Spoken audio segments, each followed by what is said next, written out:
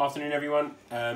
So it's Sunday, 7th day of lockdown, and we are going to have some toad in the hole for our dinner. We're going to have that with mash and mixed veg. I'm not going to talk you through making mashed potato, but I'm just going to talk you through making toad in the hole.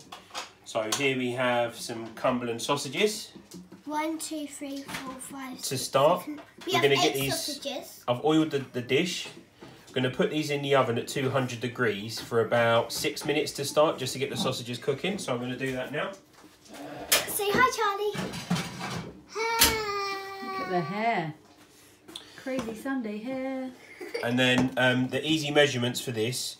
So I've got 1/4 of a cup of plain flour, 1/4 cup of self-raising flour.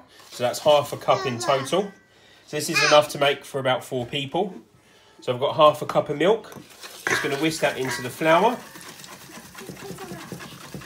I'm going to get that nice and smooth. It's easier to add the milk to the flour and then the eggs after, because obviously eggs are a thicker consistency. So we've got that. And then to this, it's the equivalent of about 3 eggs. No, Charlie. I don't want to get shell in it, Mo. So if you just pass me the eggs. So there's 1. I think I could probably do it without There's breaking 2. Egg. Yes, Yes, egg. egg, And there's Charlie. 3. And there's 3. Ooh. then Now you again. won't need any more egg. I'm going to whisk that in. Thank you. So you're just going to keep whisking that until it gets really thick. So then once our sausages had about 5 minutes in the oven, we're literally just going to pour this batter over the sausages and then leave that to cook in the oven for a bit. Get ready. Yeah. Yeah. So sausages have had 5 or 6 minutes just to start to get the colour in. And obviously the pan's nice and hot, which is what you're after. Just want to make sure your sausages are separated by a little distance. And we're literally going to drop that batter mix. You can hear the sizzle, that's what we want to hear. Don't touch hot. Right, this is going to go, it's imperative, this goes on the bottom shelf of your oven. And you now turn the oven down to 180 degrees.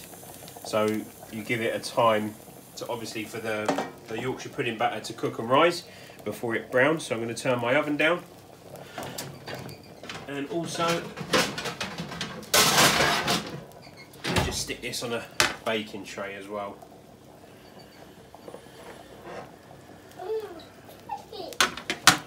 So if you do get any seepage, it doesn't go all over the bottom of the oven and create hella smoke. So that's going to go back in now for about 20 minutes. And again, we'll see you on the other side. And here we go, it's been 20 minutes. And there we have toad in the hole. The toads aren't quite in the hole, but they will sink back down as the batter settles. And it's that simple really, so don't be put off, give it a bash and get your pictures up in the group. And if you do decide to follow this, hope you enjoy.